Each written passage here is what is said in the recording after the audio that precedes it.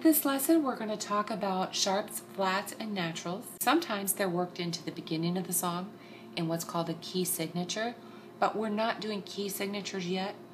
So we're going to look at what's called accidentals. And an accidental is when one of these three symbols is written into the music itself. So you would actually see one of these symbols next to a note. First up is the sharp sign.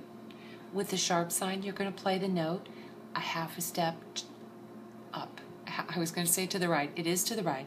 It's a half step up or to the right. The flat symbol indicates that you should play that note a half step to the left.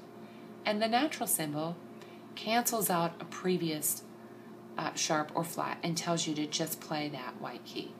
Let's go further. I'll explain this in more detail. Before you can really understand sharps, flats, and naturals, the first thing you want to know is that the piano itself is made up of half steps. These are all half steps. So from here to here is a half step, from here to here is a half, from here to here is a half step.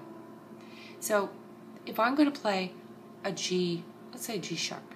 Here's a G note. A G sharp is a half step to the right. The very next key. But what if you have to play an E sharp? Which, okay, that'll almost never happen, but just to make sure we understand, an E sharp is not the next black key. It's not a black key. Because it's a half step up, that's actually the E sharp. And yeah, we know that as an F, but it's also an E sharp. If I needed to play D sharp, there's my D sharp. So let's talk about flats. So if I were to play a B flat, here's a B note, there's a B flat note. That's the most common that you'll play.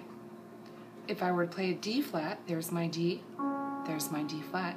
But what if someone asked me to play a C flat note? Do you know which one it would be? It's the one right next to it.